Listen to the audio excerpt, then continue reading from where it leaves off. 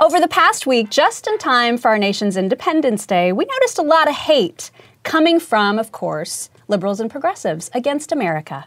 They just love to complain about how much America sucks, don't they? Most recently, we got to see one of our very own American pop starlets lick an unbought donut and say how much she hates the very country that made her rich and famous.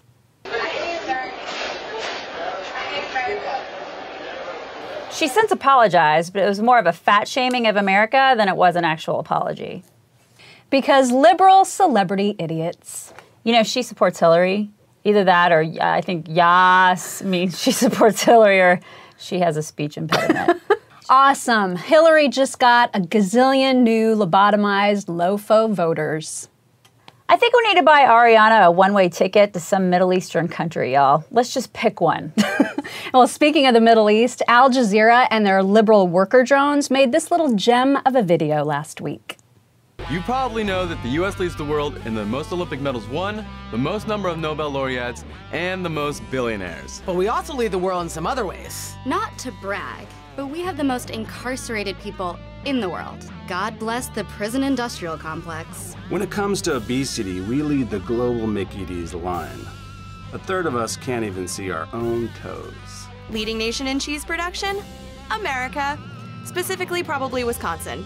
Pew pew, we've got 90 guns per 100 persons. Sorry, Yemen, we beat you in drones and guns. We make 89% of the world's porn. That makes porn as American as church on Sunday. Americans consume 80% of the world's painkillers. Makes sense though, right? I mean, racism in this country is a big pain in the ass. Other developed nations can't compete when we lead with the most number of teen pregnancies per capita. What? Credit card debt? Grab your All right, you know, the part of this video that's lost on these drones, Al Jazeera, the company whom these folks work for, their chairman is Sheikh Hamad bin Tamer Al Thani. Good job. Yeah, thanks. He's a member of the ruling family of Qatar. You remember Qatar, don't you? I always like saying Qatar. Yeah, it's Qatar.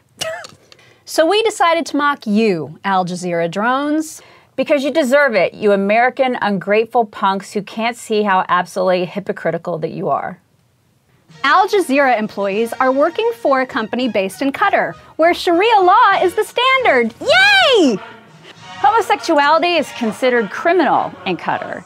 You're probably going to get sentenced to lashings, a prison sentence, or get kicked out of the country. What? In Qatar, if you have AIDS or HIV, you can't even live there. You get kicked out. How awesome is that? Yeah! Huh, in America, we treat you all compassionate like that. Totally sucks for AIDS patients. If you commit adultery in Qatar, you can get put to death. Boom shakalaka. I can't top that. I mean, in America, people just get a divorce, they take it up with their creator, and they get on with their lives. Because of Sharia law, a female's testimony in Qatar is worth half a man's. In some cases, it's not accepted at all, because in Qatar, we're not worth anything. Yo. That whole woman's worth thing, so overrated. We're so dumb. We're so dumb. So listen, if you ever get sick of all the freedoms you have, you know, freedom of religion, freedom of speech, freedom to live your life the way you see fit, you know. Freedom is so lame. It really is completely lame. Move to Qatar. We sure hope all these Al Jazeera will too. And Ariana Grande can go too. Bye, Ariana.